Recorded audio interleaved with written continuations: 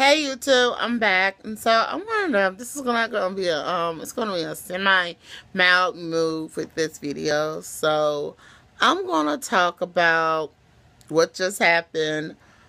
Shane McMahon being attacked by AJ Styles over opportunity and stuff like that. So,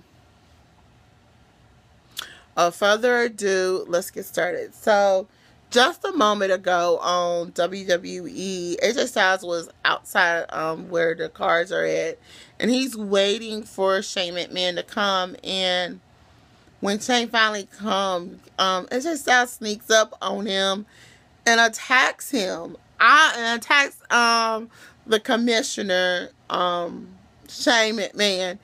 And I just feel like, okay, AJ Styles kind of went a little too far over opportunity. It's an opportunity. You could wrestle any other wrestler over there in for WrestleMania. Well, John Cena is already booked. So let's find somebody else you can wrestle for WrestleMania to me. And then go back to the locker room and get his things and stuff. I mean, the attack was so wrong. But then Renee Young was like, oh no, he's bleeding and stuff like that. And he goes in for the attack again. Well, if you do not, and you got Finley who's in there.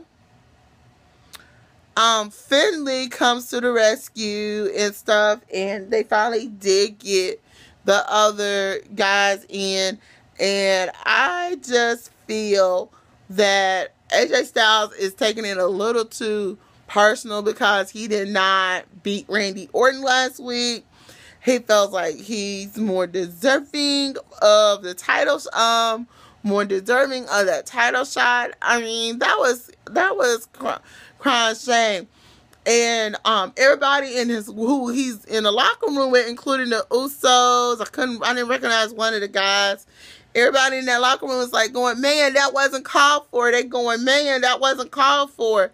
And he's like, get out there. And it's Daniel Bryan with the security guards, with police. And he said, what you gonna do, fire me? He said, I wish I could fire you, but I can't.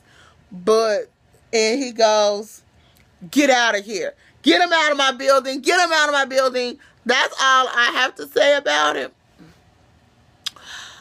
But I think AJ Styles took it too far. I mean, he could have went to WrestleMania in a different kind of way. But if you want to be able to go be part of WrestleMania, be part of the Andre the Giant Memorial. That's another way for you. That's not a way for you to get another opportunity. You do not disrespect somebody. So I feel like, oh, next week Shane is going to make an example out of AJ Styles. And I hope Stephanie is heartfelt when it comes to her brother. I hope Vince is heartfelt when it comes to his son.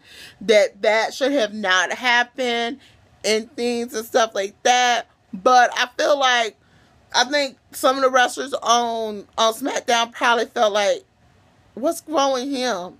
He needs somebody over there on SmackDown somebody on SmackDown needs to get AJ Styles off his high horse. He think, I'm AJ Styles, da-da-da-da-da. I'm on this high horse, da-da-da-da-da-da. I'm top notch. No one, da-da-da-da. I'm better than John Cena. I'm better than so-and-so. Boom. But you haven't always been there. Okay, you was once there in the when you was a little younger, and then in 2002, did you go to TNA? Yes, you did. So you come from TNA to WWE. I don't see how you did not go to NXT. I do not see it. I do not see it. But I'm just gonna, that's just what I think. And the question for y'all, for all of y'all fans of the WWE, do you believe AJ Styles was in the wrong to attack